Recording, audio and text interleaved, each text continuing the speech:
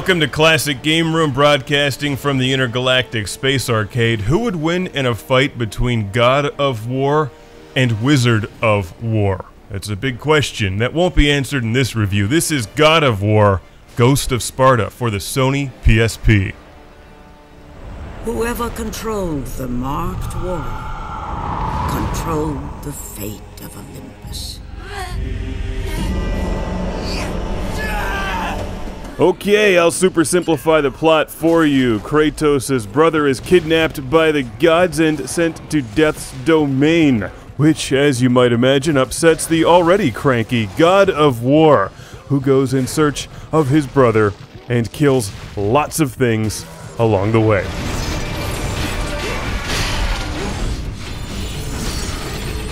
If you can say one thing about the God of War series, it's consistent. Ghost of Sparta is pretty much more of the same. This is the second God of War installment on the PSP, a 2010 release on a now obsolete game console, but fans of the series will be pleased to know the game looks and plays great.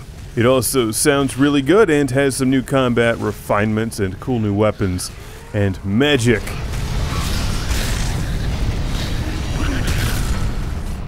Consistency is the name of the game here, and like the other God of War installments, as you travel from point A to point B, mangling every creature in your way, you'll see some fabulous environments and crush a lot of enemies using quick-time events.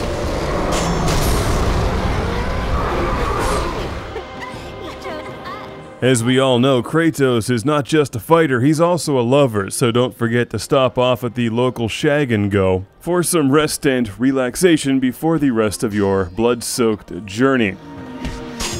I think I'm gonna join that.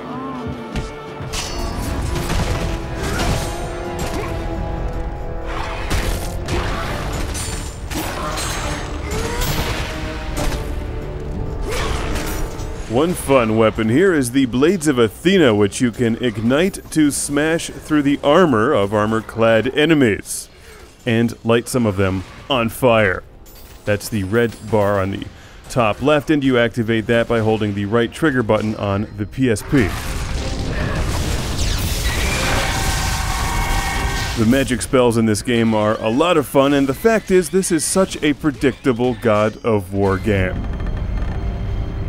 Oh look, it's a balancing scene. You know what else? I'll bet there's parts where you climb walls. There are.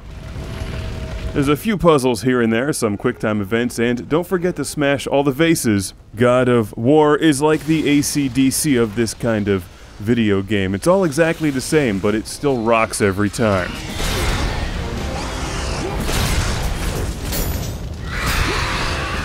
Could you even imagine the outrage from God of War fans if they tried to mess with this formula? Like, the next game plays more like Super Mario Bros. And instead of killing enemies, Kratos tries to make friends with them. The magic spells are all inspired by Harry Potter. He stuns enemies by tickling them until they giggle uncontrollably, and health is regained by eating pink cupcakes.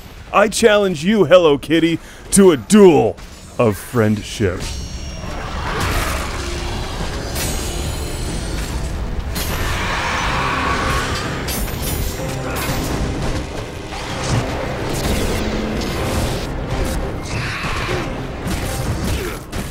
Not to worry, I don't think that's likely to happen. Although, if Kratos found food laying beneath trash cans that regenerated his health, that would be extra cool.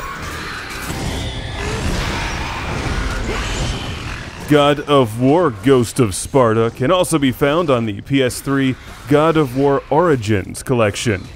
Or you can just find it on your PSP.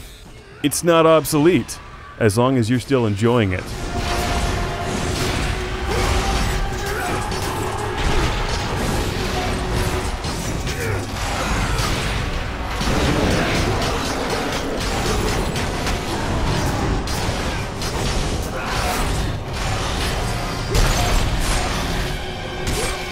Do you think his arm ever gets tired from stabbing all of these things in the face? Like, he's gotta be in great shape. Must be all the Shag and Go visits.